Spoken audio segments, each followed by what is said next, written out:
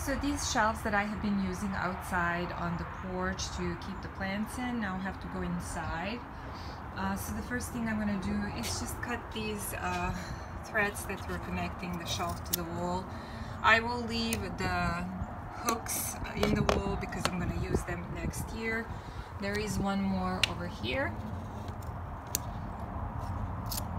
And now I can just carry, they're very light, so I'm at home by myself, so I'm gonna take this one inside.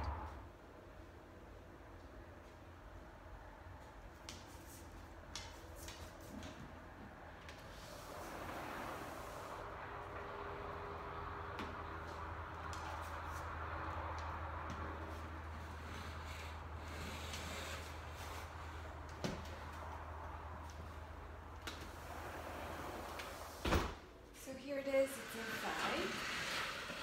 Next thing I need to do is take these nets off.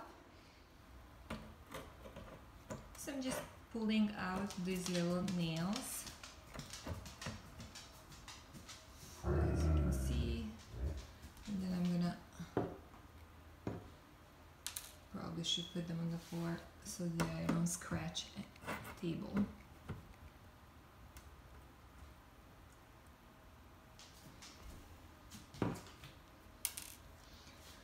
The last nail is off and all of the nets or window screens are now off. I may throw away these, or I may wash them and reuse them. We'll see. I have a lot of nails. Most of them didn't get crooked, so maybe they can be reused as well. Next thing I'm going to do, as you can see, they're pretty dusty and dirty because they were outside for half a year. I'm going to use a wet rag with vinegar and Dawn dish detergent to disinfect and clean this shelf, and then I'm going to probably after that use this wood cleaner spray, just because I like how nice and smooth and shiny a look gives to the shelves.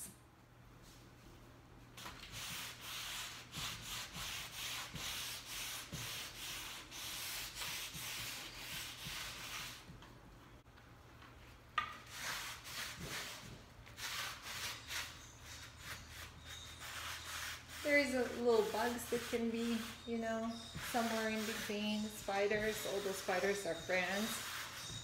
But, so you want to clean it thoroughly.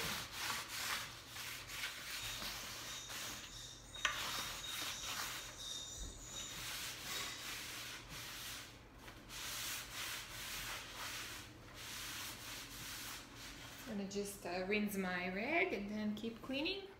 Now I'm using this Old English brand wood spray that helps protect from everyday wear and tear, and I love the smooth shiny look that it gives to the wood. So I'm using a different rag that's dry, and I'm gonna just wipe one more time all of the shelves with it. These rags are actually retired kitchen towels because in our new kitchen we have mostly white and gray color, and in the previous kitchen we had green, so I decided to reuse them. Kyle is hitting the door, which means he needs to go outside to the bathroom, so I'll just take a break. These are all cleaned up now, guys, and ready to go downstairs in my new plant room. We took down all of this to the plant room, so I'm gonna start setting up these black shelves first, and then I'm gonna also bring the other shelves from the little office with LED lights. These are not attached. I actually, when we were moving, I broke one set, so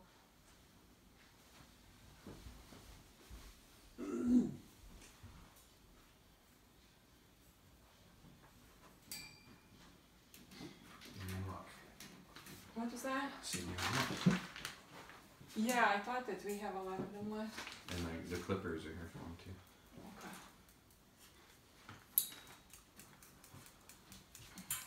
All right.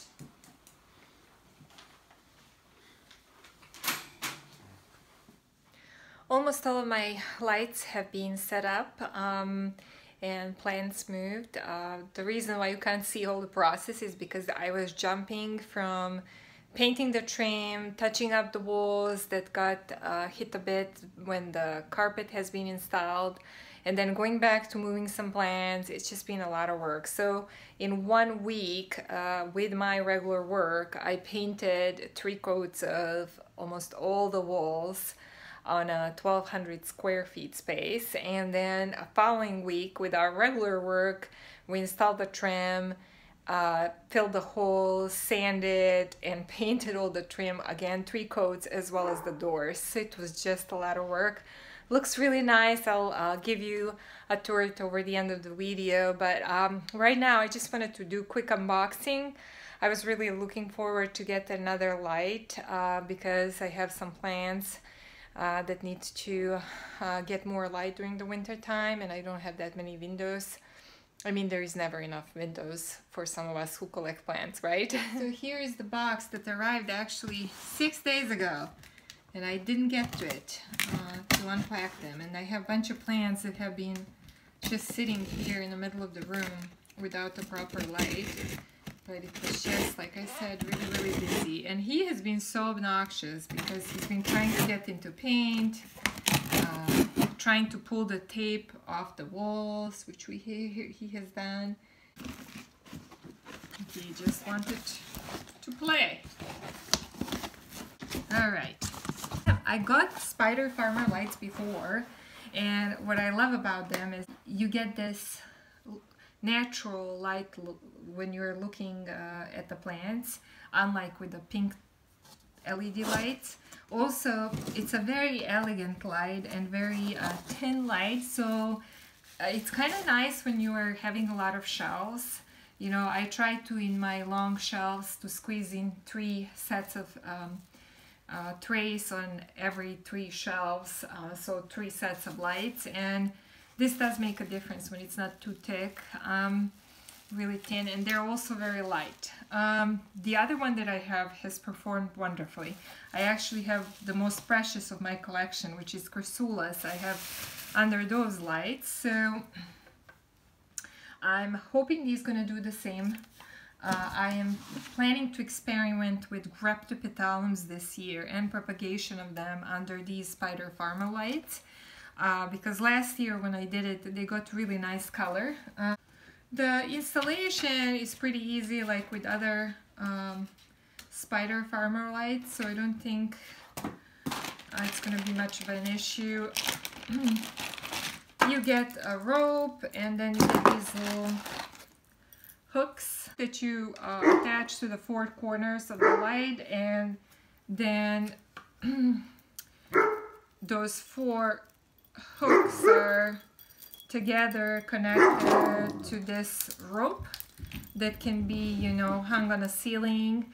In my case, I'm gonna probably not even use these. I might use the zip ties for what I need. So I just need pretty much light, and I'm gonna plug it in the extension cord that's plugged in a timer. So I don't even have to worry about, I just program it from what time to what time I want it to run. And another great thing about these lights is that they don't spend a lot compared to my fluorescent lights and pink LED lights, Kingboy and Hygro. They spend a little bit less, so really good. The price is pretty good too. You know, it's really hard to find lights that will have a nice coverage and do well for plants that are under $100 or under $150. So these are, I think, $99 on Amazon. So let me set them up and place some plants underneath them. I hate doing this all by myself because you have to hold the light and the zip tie, and it's just a pain. And then you also have to center it.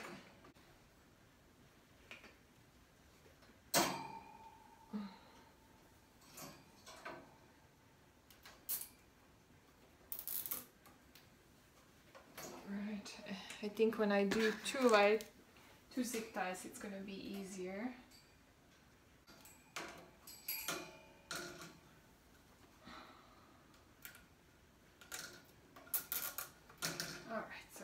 2 zip ties now.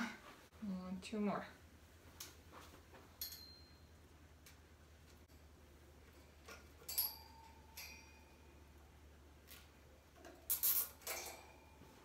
I just turned them on, so it's all ready. I am planning to do propagation as well as keep this ghost plant under lights. And if you watch my last year's video, then you know that this doesn't look very good.